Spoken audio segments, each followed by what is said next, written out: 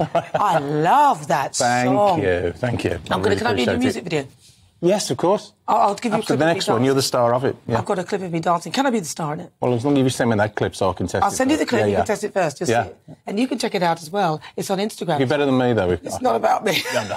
It's not about me, Matt. It's all about you. So talk to me then. You are a vocalist. Yes. Yeah. UB40, which has been going on for years. You weren't there at the beginning, though. No, Obviously. No. When did you join the band? How did that come about? I joined in 2010. Basically what it was, when Ali Campbell left the original lineup of UB40, he went solo. And kind of around the end of 2010, I joined him as a vocalist to be part of his band, and was with him for 12 years. It just carried on. We toured the world together, and you know, it was a nice little blend. But were you a vocalist then, though, when you were joining it? I'd done various vocals for different people over the years. You know, I was a jobbing vocalist. You know, I'd been in bands, my own bands. I was also a songwriter. So yeah, I was kind of involved in the industry from way back. You know. So was that your big break then? Because you said you were jobbing and everything. UB40 is a pretty huge band. It was a big break in the sense for me because I'm from Birmingham. So anybody who's from Birmingham would know that the UB40 are like the Beatles of Birmingham, you know. So to be a part of that and also be a part of something that you followed from, you know, when I was at school, leaving school the last years, it was all Homely Girl and, you know, Kingston Town. So to be a part of that and sing Red, Red Wine every night was such a privilege, you know. So it was amazing, yeah. You sang that. You see, the thing is, I used to see UB40 and I didn't really know what any of the band members looked like. Yeah. And that one song, Red, Red, I was like, oh, God, not that song again. Yeah. But as you get older, you realise what a classic tune that is. I mean, that is a classic song. Oh, it's amazing. It really is amazing. I mean, the thing is, I've been to places that I didn't even know existed, you know, singing that What's song. the weirdest place you've been that you didn't Well, we've done Papua New Guinea. Oh, lovely. We did Papua New Guinea. We did the Solomon Islands. Did you actually get to go out much and see the things whether you were there, or was it just always... It depends on whether we had a few days off or not.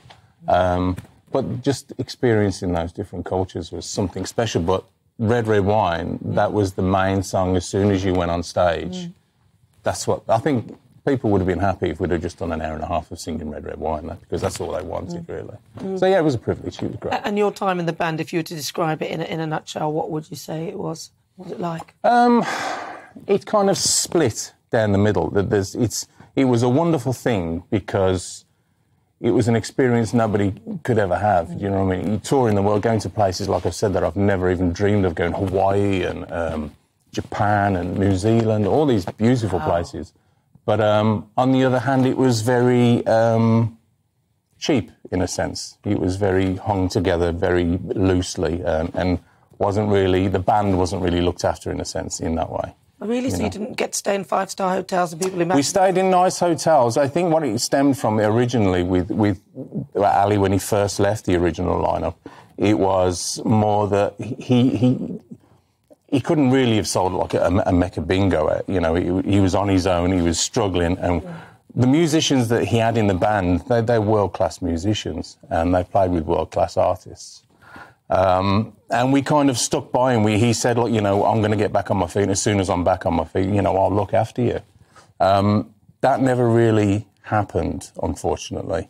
From that point in 2010 up until more or less when I left before the pandemic in 2019, we were doing the O2 Arena really on the same kind of money that we were doing crappy little theatres in. Really? You know? Yeah, unfortunately. I imagine that people doing these things got paid a fortune. So, in the end, talk to me about leaving the band and why that all came about. Because, I mean, we've alluded to it, that it was partly something to do with the vaccine. But what was the situation? Describe what happened.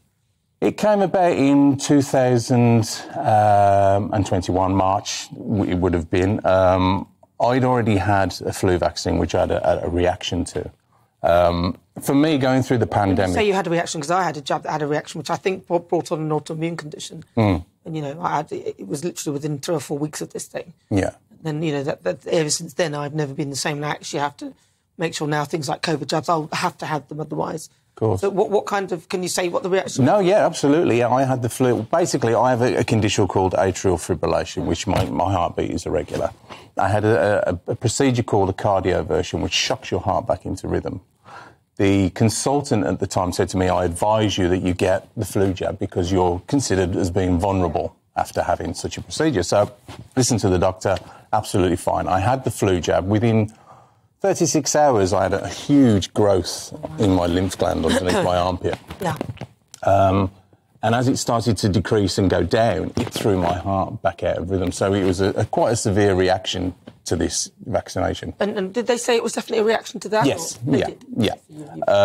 So I knew from that point on, being as it was SARS, but it was the same kind of virus, the COVID vaccine was not for me. So at that point with UB40, it came across that we were, it looked like we were going to go out and start doing some live work again. And the management was saying, look, you know, the prospect is there. We're going to put things in place. One thing we will stipulate, though, is that each band member has got to have the vaccine so we can continue to work. Unfortunately, obviously, I couldn't have it. So I kind of put that across to the band saying, look, you know, I've had this side effect. They knew the condition with the atrial fibrillation. Anyway, a couple of months went on, fast forwarding, and I just said, look, unless I have this vaccine, am I still permitted to be part of this unit and perform? And they said, no, you need to have the COVID vax. So they actually said that to you square in your face? No, they didn't. No, they didn't. Not at all. I wish they had done. That would have been wonderful. It was all done via text message. Oh, really? So what you have is written there, them saying, no, unless you have this vaccine, we can't. Yeah, it was actually my other half's idea to get it in writing. Yeah. So you need to speak to these people and get it in writing. So I have all that, yeah. So it's actually in writing. They've actually said it. Obviously, they're not here to defend themselves. No, of course. But it's in writing. But it's in writing, yeah. So this is specifically, so because of that, you were not able to go on tour with the band? No. And ironically, the first show they had back was in Leeds at Millennium Square. And they had to cancel anyway because 2 of the band members tested positive for COVID. And they'd all been vaccinated. So I could have gone through a procedure and been seriously damaged for the first show to be cancelled. Well, maybe, anyway. But maybe not. But the other thing is, actually, if they were going abroad to other countries, lots of those countries had their own vaccination deals as well. So some countries you couldn't... Absolutely. There could have been procedures that they could have gone down to say, well, we will do the PCR route. We'll do, you know, there was nothing. It was just like dead no. That's it, you're out, you know. So that was that. So talk to me about how that's been for you and what implications that's had for you. It's had a lot of implications on me. I've suffered from mental health issues since my mother passed away in 1999. I've had depression. The thing is with touring, when you finish a tour, you kind of go into your own little lockdown anyway. That's what you do because you've been touring for so long and travelling.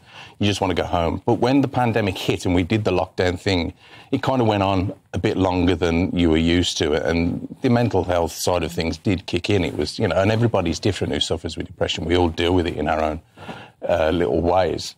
For me, the whole thing with work was the light at the end of the tunnel. It was something to get through, to get to that point. So when that actually hit, you know, and they said, no, you can't work now because, you know, you've got to have the vaccine, it kind of decimated everything for me. You know, I didn't know where to go. I didn't know what to do with myself, you know, because that was the goal, to get back to work. So what about in terms of support then? Is there anybody who's sort of fighting your corner to help you? Oh, God, yeah, no, you've mentioned that there. The wonderful Workers of England Union, they've supported me endlessly through the whole of this. So what are they? What exactly? Well, they're a union. They're based up north. They're in Manchester. And they've basically looked after me. They've kind of stood by me in the sense where there's been so many people that have, you know, because the vaccine was mandated, especially in the healthcare sector, that were forced into having the vaccine. And, you know, unfortunately, there's thousands upon thousands of people that are injured from this vaccine now. And they don't know where to go. They don't know who to talk to. And these people have lost, you know, their livelihoods. They've lost their homes. They've got no money. And they don't know who to talk to. So what I'm trying to do is, with my situation with UB40, is help that. I mean, all their stuff, the Workers of England Union, is posted over my social medias. It's on my website. It's easy to join. And they can help. You know, there is somebody out there to talk to, you know. Yeah, I mean, obviously, in a way, some would say they weren't forced, but if they didn't do it, then they couldn't do something else, because obviously you do have your own choice as to whether... Absolutely, yeah. I mean, that's the key now. I think it's choice more than anything. The choice would mean that you couldn't do the job you were doing if you took the choice of not doing it. Yeah. That is tough. That is tough. So So now where are you? So if you're in the situation where you've got somebody fighting your corner now, I don't know whether you can talk about where you are with it and you know, what your next step is then. What is the next Well, obviously, we want to take legal proceedings, obviously, towards UB40 featuring Ali and use this as a precedent for other people that have been in that situation. Especially, I mean, I kind of tend to see it mainly in the healthcare sector that people were forced into doing it. And, well, not so much forced. But given a choice that was almost like an ultimatum, I suppose. And some people felt pushed into it, you know. So now they're on their own. And like I've said, you know, they've lost a lot. Their homes, their livelihoods, everything. And the mental health of these people as well. You know, they don't know where to turn. And people are struggling. So if I can be that person to help or guide and, you know, push it through, then so be it. You know, I really want to help these people. So if you're doing that, what if people want to sort of, you know, get in touch? Are you doing anything for people to find out more about this? Well, there's the track that's there at the minute that you played earlier, kindly. Yeah, Strong. For me, it was a self-help situation, writing that. It was, you know, when you don't know where to turn and you feel that you need to empower yourself and empower others, to not be bullied, to not be pushed around, to do the right thing. That's what it was for me, getting that out there. But yeah, like I said, working with the Workers of England Union, all their links are all over my social media, Matt Hoy Official. So if we can help anybody in the same position, then please get in touch. Well, people will look. I know you're crowdfunding as well, aren't you? Oh, God, we're doing the crowdfunding thing. This is the beginning of it. If we can push this through, we can get the support, it will definitely set a precedence. Well, listen, Matt, it's been so good to talk to you. Your single Strong, is it out now? Already? It is out now. It's all over YouTube, yeah. And is it doing well? It's doing really, really well. I'm so surprised. It would have done better if you were dancing on it. Yeah, well, you know, I wish you'd have told me beforehand, but, you know. So you're saying there's a video out there already? Yeah. You can add my clip in, I'll show you. I'll have to put an extra 30 seconds on the end, won't I? Yeah. 30 seconds? Well, just 5. Matt Hoy, really good to talk to you. Oh, pleasure. Thank you, Nana. Thank you. He was a member of UB40, now he's doing his own thing. It's called Strong. You need to check it out. He's a reggae artist. Well, I must say, although in some cases people do have adverse reactions to vaccines, they are proven to be safe and effective for the vast majority of people. We also requested a response from UB40 but haven't heard back. However, UB40 have previously said that whilst we accept that everybody's freedom of choice and decision regarding taking the vaccine, unfortunately, the EU and many other countries have quarantine periods and legislation in place that makes touring and performing incredibly difficult for us to be able to plan for obligated dates. The vaccine is backing everybody into a corner. Nobody should be forced to take it, but this was Matt's decision to leave. We would like to wish Matt all the best in his future endeavours and thank him once again.